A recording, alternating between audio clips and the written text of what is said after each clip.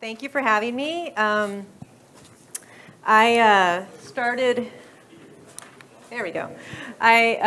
my educational path at Cal State Los Angeles. I was unusual, perhaps, in some ways, in that the moment I stepped on the campus, I decided this is what I want to do.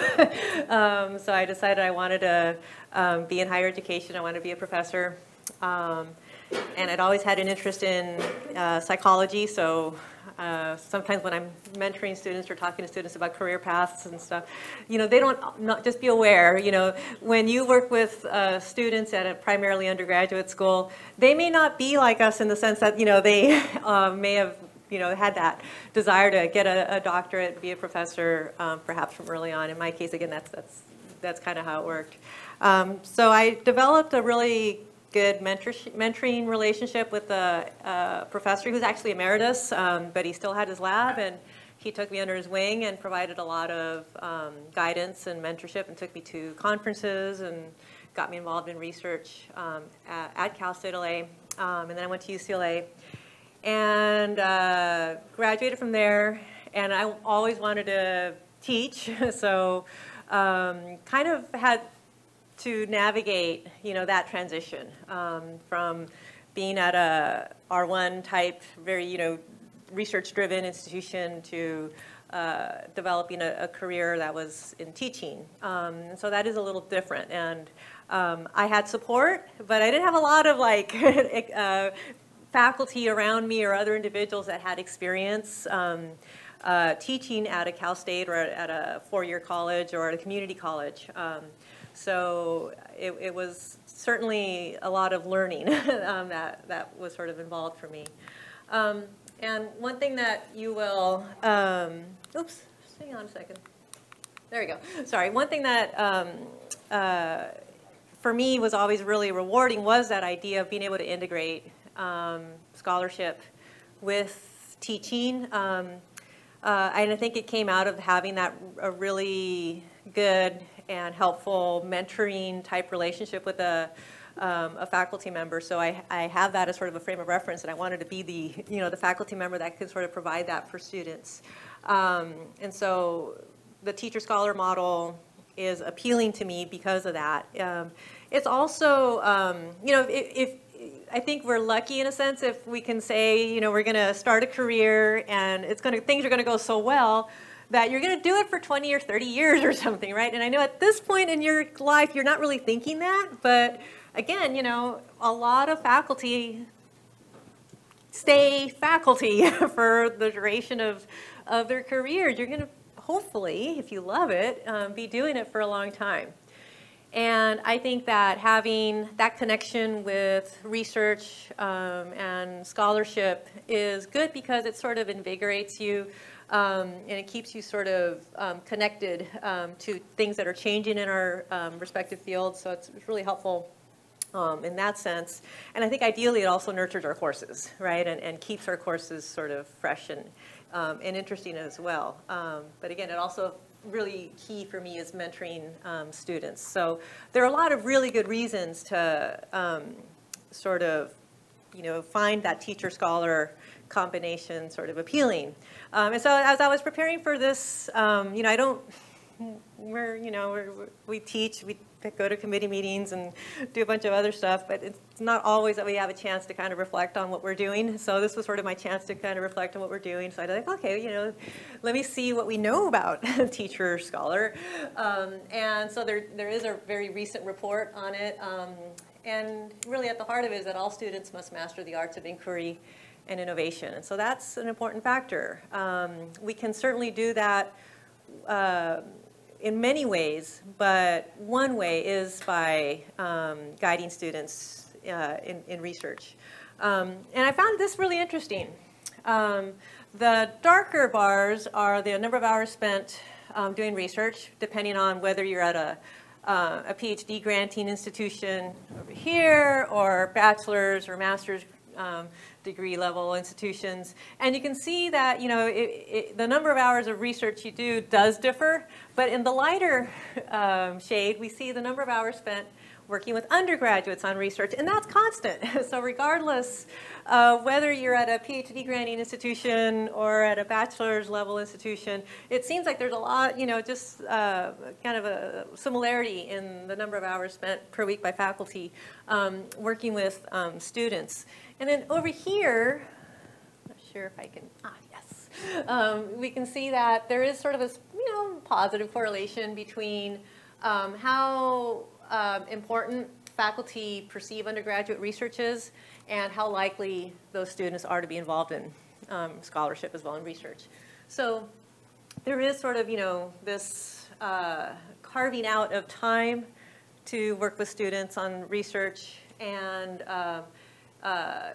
providing that opportunity, and it seems like that faculty viewing it as an important thing is a good prognosis for, or predictor, I should say, for how students are going to, how likely students are to get involved in research. Now that said, your time is limited. There can be a lot of different competing, demands on your time. And so that's where the tension comes with being teacher-scholar. Yes, the benefits are there. It's wonderful. It's fulfilling. But boy, it can really kind of create a lot of tension in terms of demands for your time and what's important prioritizing.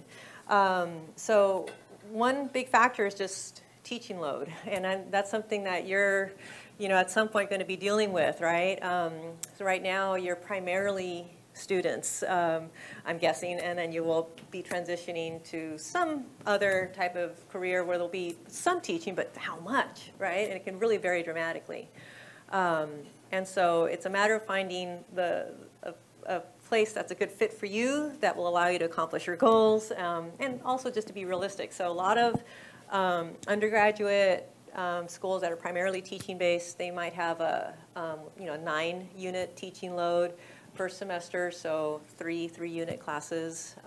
At a Cal State University, our teaching load is 12 units. At least once, your first 2 years we give you a break. You only have to do 9 units per semester, but after that you'll be responsible for teaching 12 units per semester. And for some people that's just like, you can kind of see it in their face when they come interview.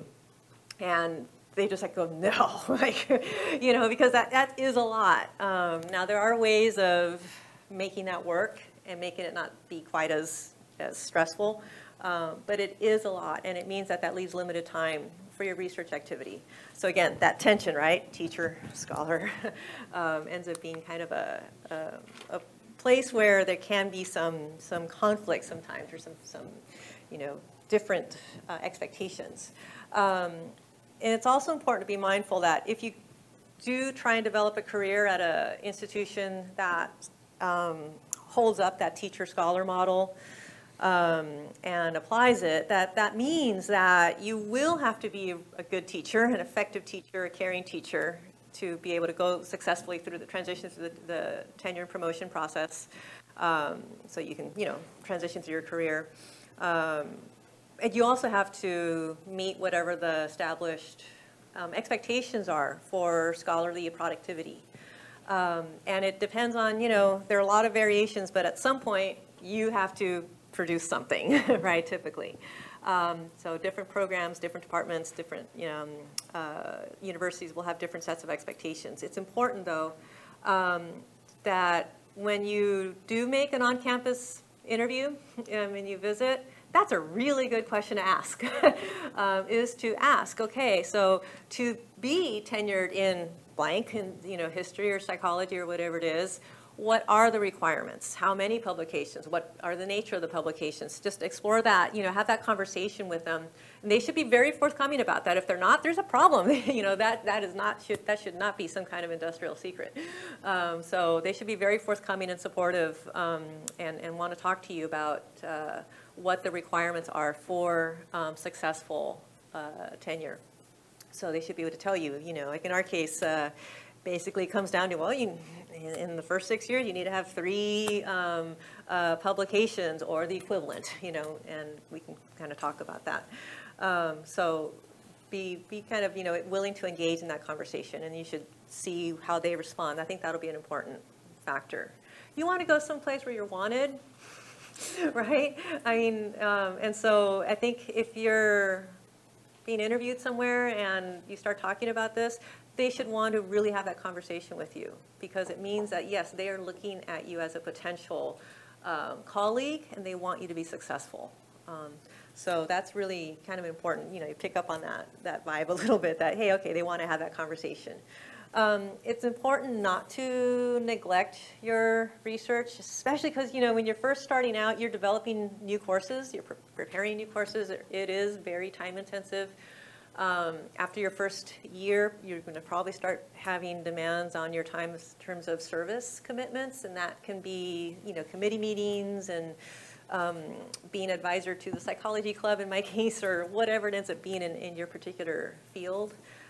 So it is a challenge sometimes to carve out that time for research if you are working someplace that's expects you to be teacher and scholar. You know, in general, when you interview, again, these are just things you just want to have a very frank and open conversation about. We are usually looking for people that will be happy at Cal State Channel Islands, that will be successful at Cal State Channel Islands, and who understand our mission, who get it, and who, you know, that's what they want. And again, these are for tenure track positions. You know, we're making that sort of investment because you're going to be our colleague for a long time, hopefully, right? So we want you to be happy. We want this to be a good place for you.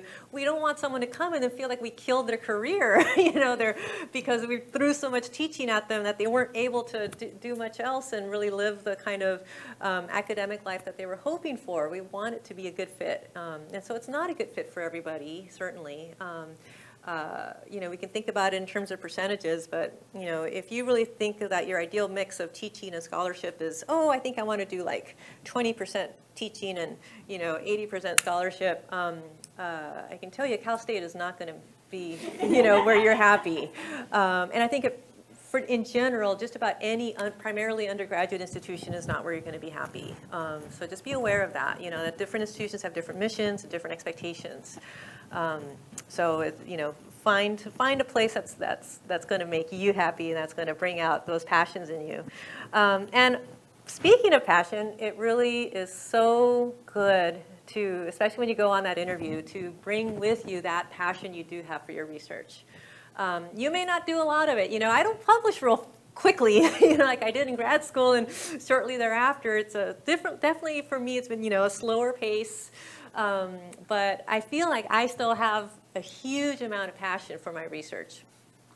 So that, I think, is an important thing. It keeps us going, you know, it keeps us productive, and it keeps us being able to sort of suck students into, you know, an area of research because we have that kind of passion and excitement for it. So when you're interviewing, again, you know, when you're doing that job talk and when you're interacting with undergraduates, share, you know, show it. You all have a huge amount of expertise and you have a huge amount of passion for what you're studying and learning about and doing, so share it, you know, and that'll be another good sign that, you know, if you can manage the teaching load, that you will also make time for research. We also don't want someone that's going to say, yeah, I want to go teach at a Cal State, but, you know, after like 5 or 6 years, once I get tenure, I don't think I really want to, you know, do any more publications or do any more research. I think I just kind of want to, you know, no, we're not looking for that either. So we want someone that has that passion, so that they can, you know, sort of make it a part of their long-term trajectory, you know, so we are definitely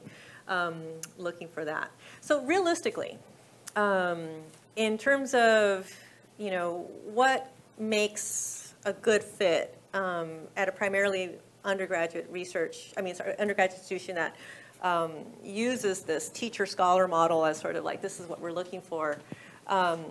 Realistically, to be successful, we are looking for candidates who have a publication record. It doesn't have to be huge, you know, but you have to have something to start with. It just shows that you've successfully gotten to that point. Because us as colleagues at your new institution, we can mentor you with teaching and so on, but I'm probably not going to be an expert in your field of research. Right now, you are surrounded by a whole bunch of other people that you can tap to get information on, hey, how do I do this? How do I learn this? And you know, you're surrounded by people that have that expertise and can help you with your research.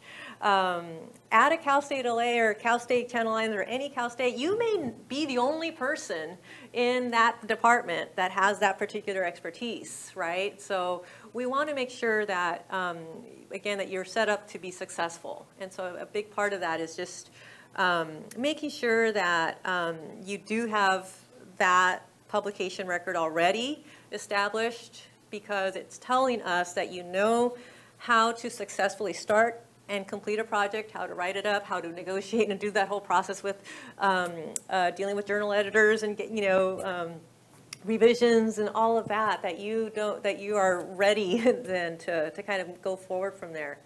Bonus is if you have existing data that can help you, you know, transition to a different atmosphere where maybe the pace of data collection might be, you know, just realistically is going to be slower than what you're used to doing right now. So that is really helpful. It's really helpful if you have a plan for how you will do your scholarship, whether that means when am I going to write, you know, a book? When am I going to have time to do this? Or when and how am I going to do my data collection? That you have a plan. So that's something that's really important. So I think I mentioned earlier, no, we do not have an MRI at Cal State Channel Islands. So realistically, if that is your area of research, you need to have a plan for how that's going to work, right? Because we don't want to kill your dreams, you know? We don't want to hire someone with a great trajectory and great expertise doing something that we can't support you in. So the plan might be, oh, I will continue, you know, collaborating with others that will provide me this access to an MRI machine or whatever else it might be. Or I have a plan to transition to look at the same research questions, but maybe looking at it with you know, different types of you know, equipment and maybe kind of a little bit of a lower you know, tech approach. So you know, it is something that sort of you want to kind of plan for. How am I going to be able to do research at a school that maybe doesn't have the same level of research support? So, you know, when I started at the small university in New Mexico, one of the first things I did was I wrote just a very, very small grant to get some equipment. And because it was a small, modest grant and so on, I was able to get it and get you know, a laboratory up and running. That said, it was a laboratory doing research that I had absolutely no training in my doctoral program. So I have, you know, my training was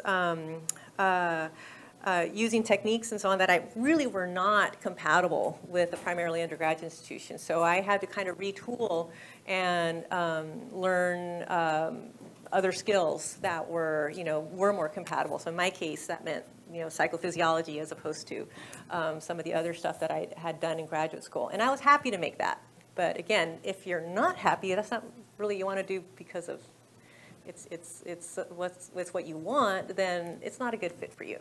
You will resent it, right? And I never have. I've always been really happy with the choice I made and how it's worked out. So different forms of scholarship are often possible at an undergraduate institution. Collaborations are often welcome. So in our case, we are smaller, so we have, you know, I know folks in every department, and there are a lot of you know, opportunities for collaboration with other people on campus. Be open about how you explore your research questions, you know, so that it doesn't necessarily rely on expensive technology or access to special facilities that are limited. So have a plan for how you can be successful in your research. Can you maybe say, oh, and I would love to do this and that? Sure, absolutely. But make sure that you have a plan to be successful with your scholarship, given the resources that they actually have available, or that are realistic, you know, with a little bit of funding. And while interviewing, it's also really good to demonstrate that you can be productive, again, with the resources available. So that's one thing, you know, you want to ask, hey, what do you have as far as facilities? What do you have as far as this? What do you have as far as, you know, whatever the needs are? And so colleges usually do provide some support for research, even if they are smaller, even if they are a primarily undergraduate institution. That's just our little website. So yeah, we do have internal grant funding opportunities that come up twice a year. I think that's pretty typical. As part of that, you can get what's called a course release. And that just essentially buys out your time so that you don't have to teach one class. So you can dedicate that time to your research. So that's a really common internal grant mechanism that we have. You can get a little bit of cash for your project, whatever the needs are, and then you get a course release to give you some time. And again, that's just usually internal, easy to get, and at least with my experiences, we've been able to fund everybody who's applied, and we tend to prioritize the folks who are new and do not yet have tenure, because we want them to be successful. So, but we have been able to fund everybody. And again, I think that's fairly typical, I hope. The other thing that we do, or that you can try and ask questions about, is there an opportunity to teach a smaller course that incorporates a research project into the course? That's win-win. So it's part of your required workload. You're doing your research and you're mentoring students in it. Now, it can be a little bit like herding cats if you're trying to do research with 24 students in a class, but a little bit of planning, divide up a big project into small projects and so on, and it's amazing what you can do. And so that's something else that's kind of a way to kind of integrate that teacher and scholar approach. So it's definitely not for everyone, but for some, I think it can be a model that can lead to a very rewarding and satisfying, kind of career path. So I spoke fast, but I did not want to take up all our time because I figured there might be some questions. I don't know if you want to do questions now or at the end. No, let's do it. I say we do it now. Okay.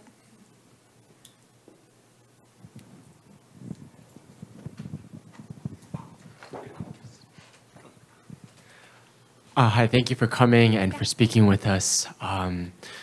So in the UC system, I know a lot of the ways the university gets money is actually from professors getting grants, and then the university cuts 50% as overhead and funds a lot of stuff that way. Yeah. And I've heard, I'm not sure if you can affirm this or not, but that the CSU, because of this, is trying to push more and more research activity at the CSU level in order purely for funding purposes. Is this true, and how has that affected your work? It is true, and that's a great question and comment. Again, that's something else that is appearing more and more in our requirements for tenure and promotion. It varies by department.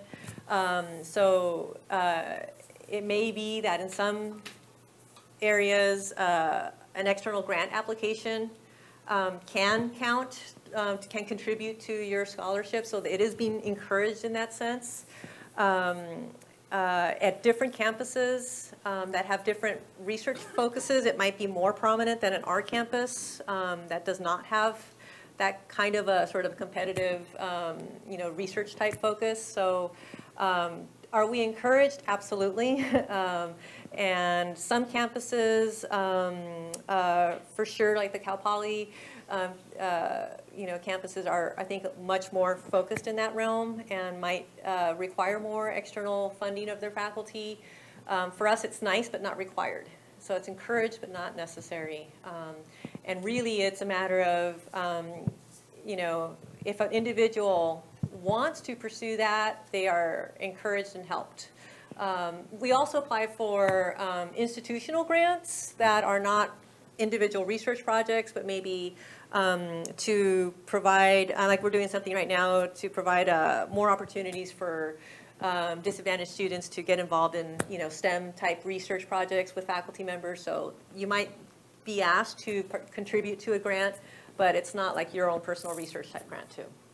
Did that help a little bit? Yes. Okay. Hi, thank you for your time. How do you go about, this is something that's probably one of the most intimidating thing to me, I feel like right now. How do you go about designing your own course? Or are you expected to have your own course ready when you start your job, I guess? You're expected to have your own course ready the day that classes start. Yeah, I know. And it's just like, you know, no one ever sat me down and said, this is, and it's kind of, I get the feeling that some of you are getting a little more mentorship and guidance in that, I hope. So that's where I just really encourage, you know, you to reach out to your colleagues who have taught courses, or if you have faculty in the area, or if it's in psychology, you know, you can reach out to me, and I can certainly help you out a little bit. But we do have resources on campus once you're there to help with that. But there is this expectation, you know, we're going to hire you maybe in February, March, April, May, somewhere in there. And by mid-August, we expect you to arrive with your syllabi ready and you're, you know, ready to teach your classes. So I guess what I would recommend is maybe that first semester, keep it modest, you know, and then start experimenting from there on, you know, and don't underestimate the implicit kinds of training that you've gotten already just by being a teaching assistant. I'm sure you've seen different ways for classes to be structured, different little rules about how assignments can be turned in and those kinds of things. So incorporate the practices that you feel have worked successfully in classes where you've been a TA, and build on that. I think we do know more than we think we do, perhaps, in that area. But yeah, we don't get a lot of explicit like preparation. Yeah, thank you. So in a similar vein to that question, you mentioned that you spend a lot of time doing research with undergraduates, no matter where you are. So I was wondering how one would start going about creating a research project to do with an undergraduate that is at an appropriate level for them that also helps build them up.